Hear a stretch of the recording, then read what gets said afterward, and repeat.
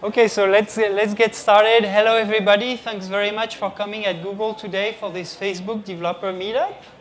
My name is Patrick Chanezon. I'm a developer advocate at Google, which is API evangelist. I've been doing that for 2 years, first with AdWords, then with Checkout, and right now with OpenSocial. And that's what I'm going to talk to you about tonight, OpenSocial. So before we get into this slide, I'd like to get a little bit more of an idea of where you stand regarding OpenSocial.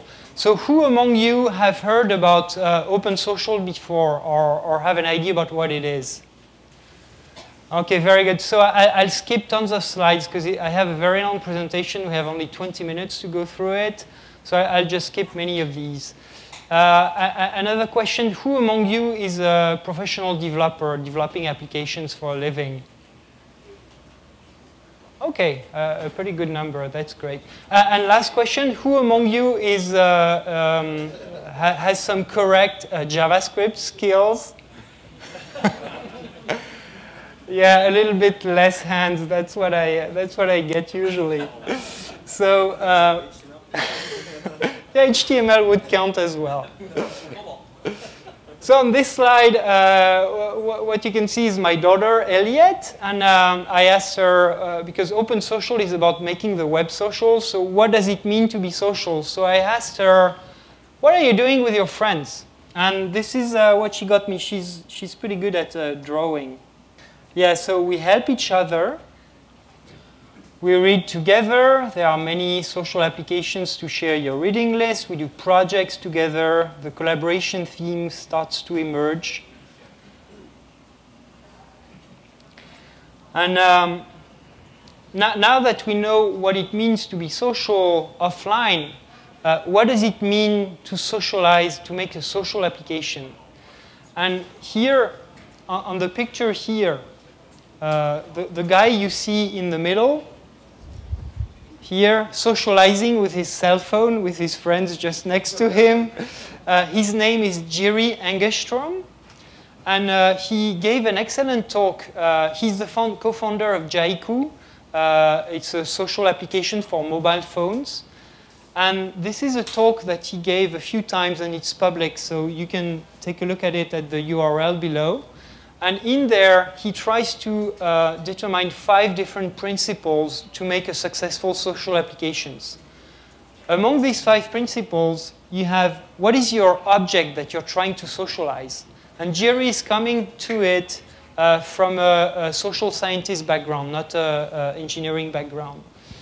What are the verbs that you can do to these objects? So talking about objects, for example, Flickr was very successful because they were trying to socialize pictures. Then what are the verbs that you can apply to these objects?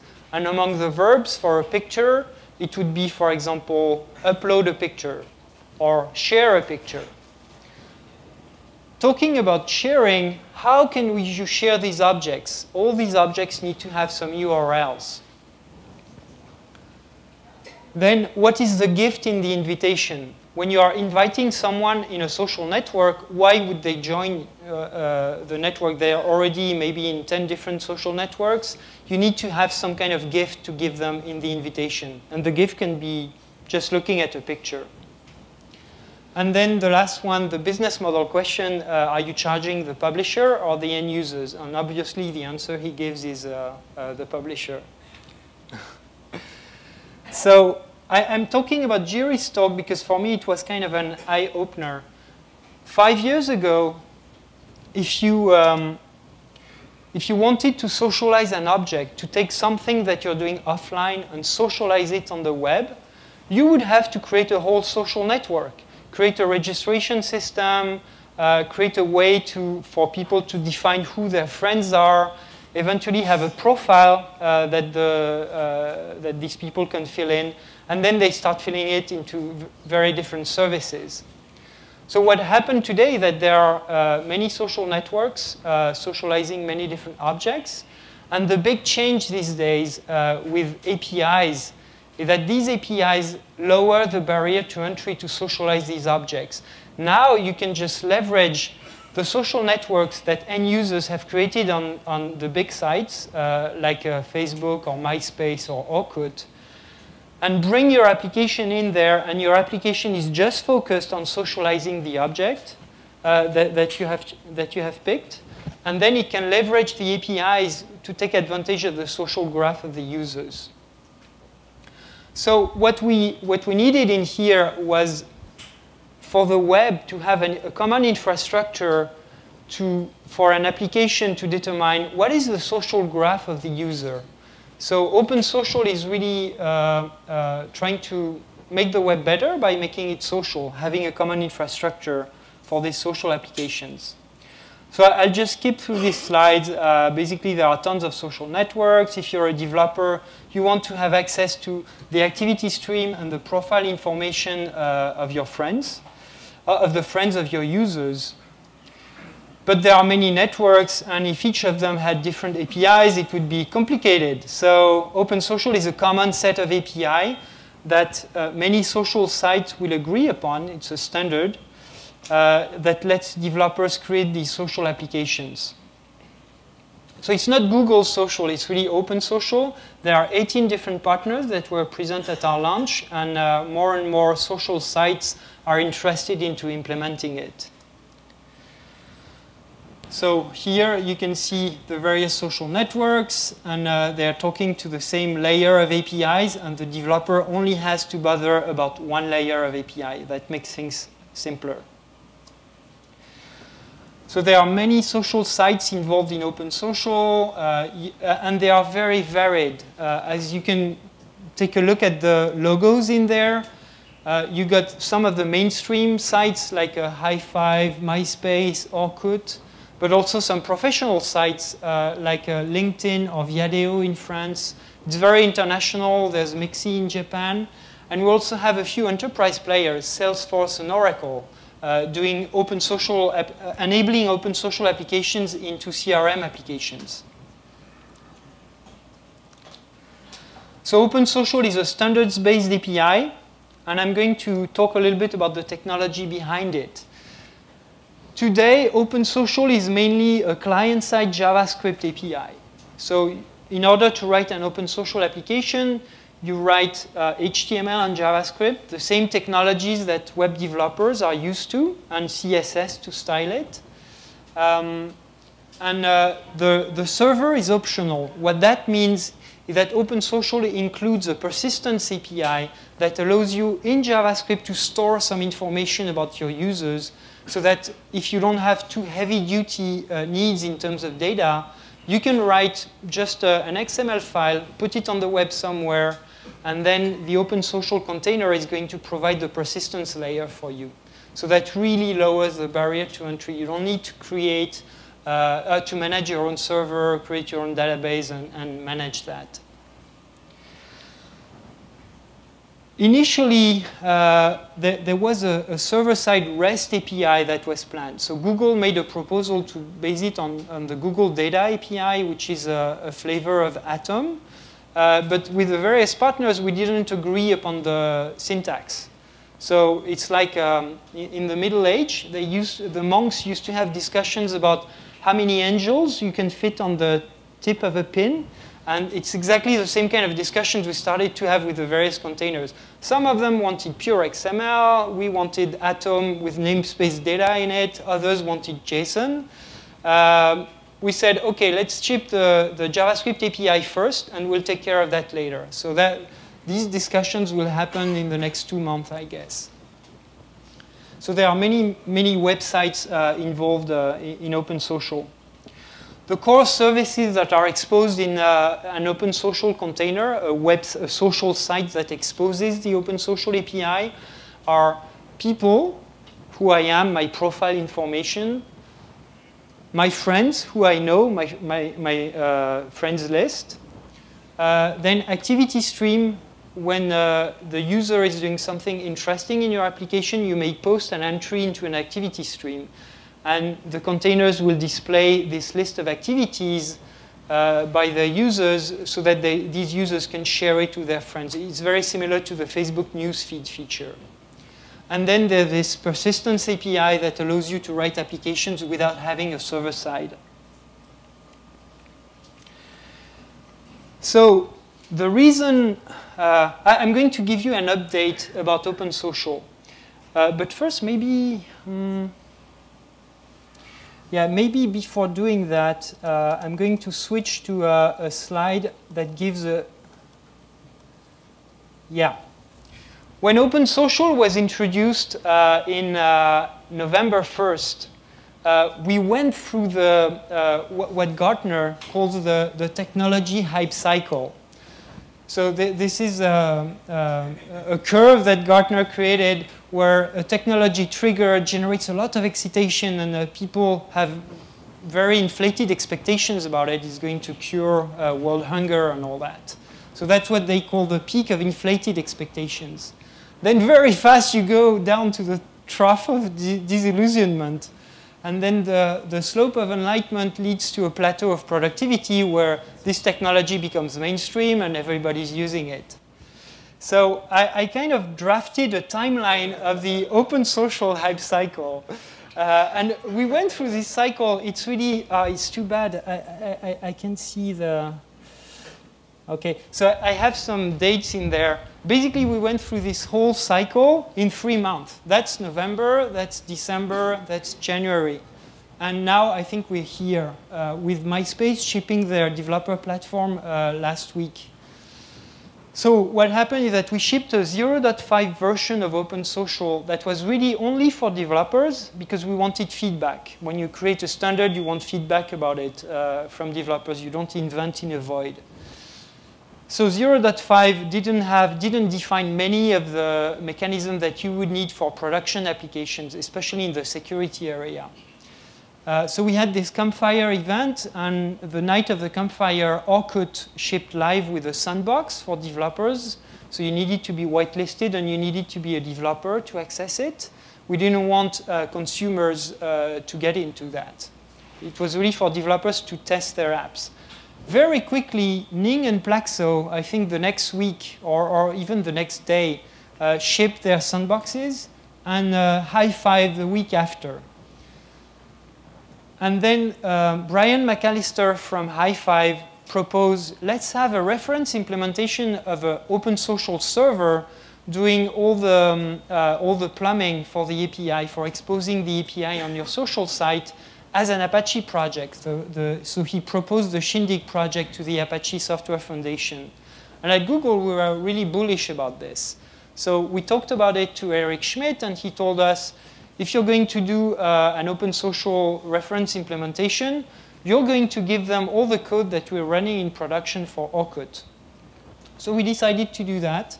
Shindig was accepted by the Apache Foundation and then started in December. And Googlers started committing the Orkut code in there. At the same time, we had many meetings with the container partners that were present in the beginning to flesh out the spec and add some details to it, especially the security, but also many things that were missing from the first spec. And it's at that time, I call that the trough of disillusionment, because there were many articles in December, hey, Google is not doing anything with this, there are no live containers. Sure, we were just working to make the spec a little bit more solid. 0.6 was a big milestone. There were tons of changes in it and lots of new features, and it shipped sometimes in December. And then we went to this slope of enlightenment during the month of January, where we had more meetings, and we arrived at a 0.7 spec that's kind of ready for production. And that was announced, if I remember, I think it's 2 or 3 weeks ago, so it's pretty recent. And last week, Orkut and MySpace shipped a sandbox that you can use for the 0.7 version. What that means is that the shipping of Orkut and MySpace for consumers is really near. It's in the next month or so. And so what that means for applications developers who want to create OpenSocial application, this is the right time now to get started and get on board with OpenSocial. So I'm going to go yeah, real quickly over the changes that happen in the specs. So from 0.5 to 0.6 and 0.7. In 0.6, we added an environment JavaScript object that you can query to get a little bit more ideas about what the container you're running on enables. So you can ask whether a certain function is available in that container with the has capability. The support fields, you can check whether a specific field is available in the user profile. And also the get domain function, which gives you the domain where you're running right now, where your application is running. For navigation, in order to navigate between the various surfaces, between the profile page and the canvas page, there are some APIs to do that as well.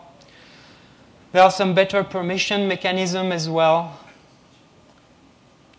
And the big thing, the big change was this make request method that allows you to do some AJAX request from your OpenSocial application back to your server in a signed and authenticated way. So that was a big change.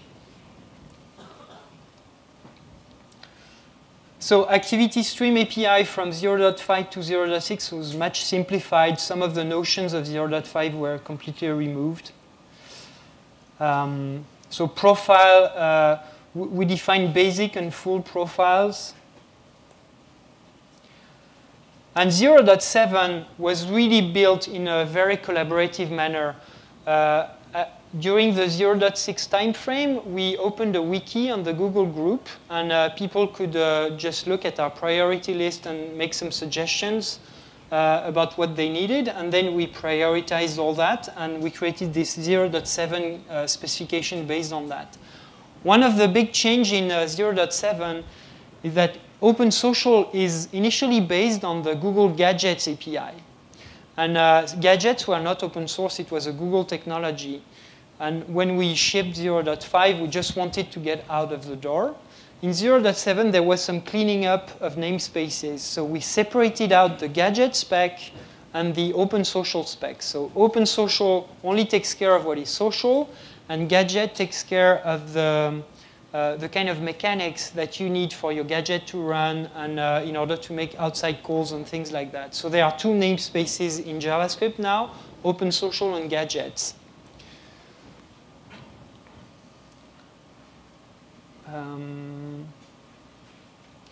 Yeah, so some function changed. Also, there has been a lot of feedback from the developer community that there was not enough mechanism in the initial spec to make your application viral. And for social applications, this is very important. So OpenSocial 0.7 introduced two methods, request share app and request send message, that allows you to make your application more viral. Users' authorization is always asked before sending these messages out. There's a bunch of standardized person fields also that have been added in 0.7. And when you look at it, it's like of a grab bag of a lot of things that you can see in profile pages in the various sites. Containers are not mandated to implement them all. But then you have this, this mechanism that lets you ask the container which kind of fields do you support. Actually, in addition to the fields, to the standard fields that were added in the API, there's also a namespacing mechanism that allows for extensibility that would be container specific. So for example, MySpace could have a bunch of fields that are MySpace specific and that would be namespaced by their URL. So it allows for really growing the profile deeper. If you take a look at the video that was made at the Campfire event, there's a very good example of MySpace adding, they have this favorite movies field in their profile, and the Flickster movie rating application took advantage of that to pre-fill the list of movies that you had when they were running on MySpace. So now in 0.7, there's a very well-defined mechanism to do that kind of extension in your container implementation.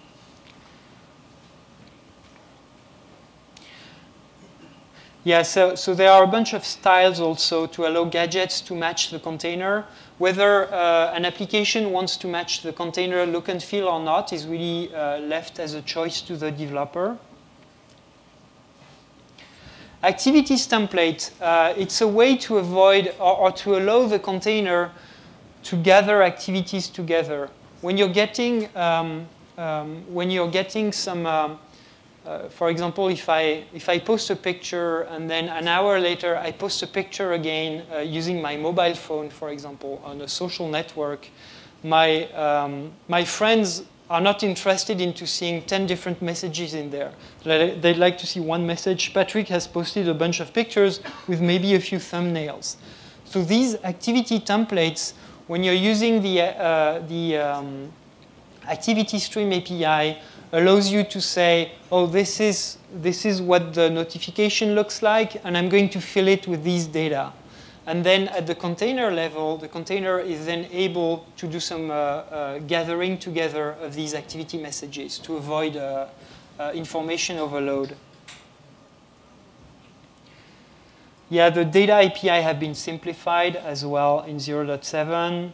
There are, another aspect is that in 0.5 there was, in the initial gadget API, the gadget API is a little, a gadget is a little XML file that have a bunch of sections, and there's a content section and it's unique.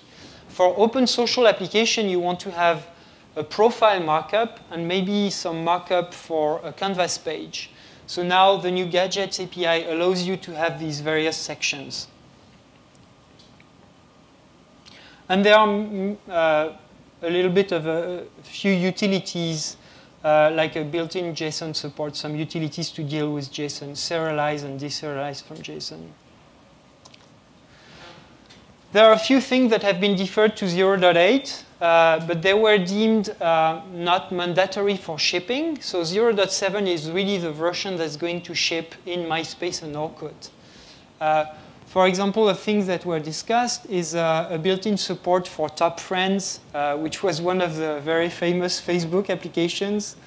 Types for data API,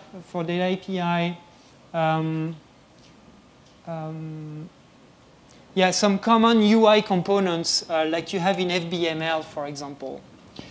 So things like that. There are a bunch of things that are pushed back to 0.8, and they will be rolled into 0.8 and then shipped into the various containers. So I'm going to, wow, we have a very short time. Okay, couple minutes. So I'm just going to show you an example and of an OpenSocial application running on the Orkut sandbox. So there's a very nice tutorial. So first, I want to tell you about this site. There's an open source project where we ship all our sample code, and you can run the gadgets from there.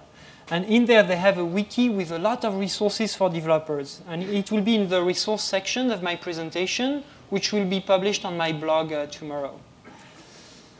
So I really recommend this, this page. Then this is an example of a very simple OpenSocial application that lists your friends. And what I wanted to do was just to show you what the code looks like.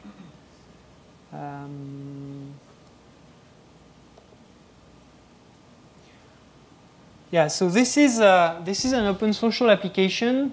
As you see, it's a gadget with a module section. Then here you have the require feature equal OpenSocial 0.7, where you specify the version of the API you want to play with. And then you have a content section, which is just HTML and JavaScript.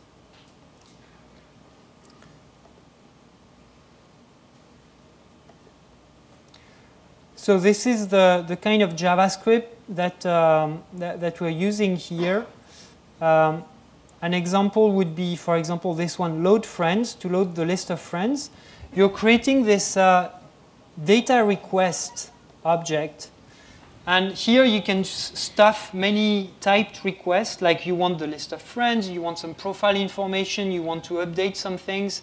So you prepare all these requests, and when you're finished with it, you just do a request send. So that, because all this stuff happens asynchronously, it's better to load it in a batch mode. So here, this is a type of a type request where I ask for the viewer information, a fetch person request, and the fetch people request asks for the list of friends. And then what I receive back from it is a hash map of results that are keyed by the second parameter that I put here in the request add. And then I can do a lookup of this viewer or viewer friends, and I get a result object which is a JavaScript object representing a person or a profile or a list of friends, and I can iterate through them, add them to the UI and all that. So that's how this list is done. I recommend you to go through the tutorial. It's very detailed, and it's a very good way to get started. And the Orkut sandbox, as well as the MySpace sandbox, are available for that. So just two things before we finish. One technology that's part of OpenSocial, but that's not mandatory. It's recommended for containers to use it, but not mandated. Orkut and MySpace are going to use it. It is called Kaha, and it's a JavaScript sanitizer. So when your JavaScript will go through that, it will be rewritten, and all the unsafe construct will be removed from it. Another aspect of OpenSocial is Shindig, this open source project. Google engineers are very active, committing a lot of code in there, and it should make it super easy for containers to integrate OpenSocial, to support OpenSocial in their social site. So Shindig is not finished. I hope it will be finished by next month. So the conclusion is that for OpenSocial is kind of ready for production. It's going to go soon live for consumers. So if you have an idea of an application to build, now is the right time to get started. And for containers, just monitor the Shindig project and go for it when it's ready. And there are a bunch of resources here for developers. Making OpenSocial was a very social undertaking. There were many companies involved in doing that, and we had a lot of fun. We helped each other a lot. This is the hackathon with MySpace when building their container. And that's it. But when we are mad, it never finishes well, and anyone can be friends. So if you're a container, if you're a social site and you want to implement OpenSocial, it's good for everybody.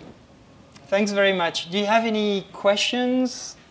Or maybe I'll be in the area out there for questions because I need to leave the spot here. Okay, thanks very much.